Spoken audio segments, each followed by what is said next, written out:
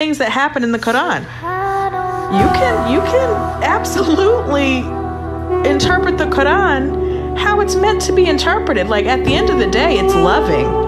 At the end of the day, it's justice. Like, at the end of the day, it's all of these things that we love. Anti-capitalist, it's feminist, it's all kinds of beautiful things. And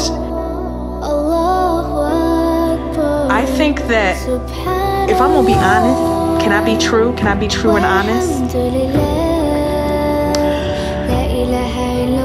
I really do think that it did not put me off, because I was just following the Quran. So I was gonna become Muslim anyway, regardless. Even if I didn't speak to a single one of y'all, I was gonna become Muslim after reading the Quran, because that's what ultimately what convinced me, okay? Or what did it. But